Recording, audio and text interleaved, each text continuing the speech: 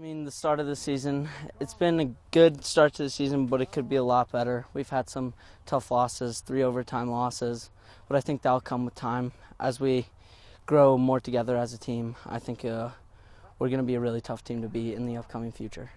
We do have a very tough schedule, but I think that tough schedule is going to help us in the future because then we've been in mostly every situation since we're playing these tough teams now, and we get a feel for it, and we will grow more as a team from playing these tough games. My responsibility is the same as everyone else's on the team, and it's to try to help my team get the win. And I think with being a lefty, it allows for more of a diverse offense because it's not just one-handed base, and I think that helps our team win, but we need to get the W, so I think that'll come. The big picture is try to take it as far as we can, wherever that takes us. Of course,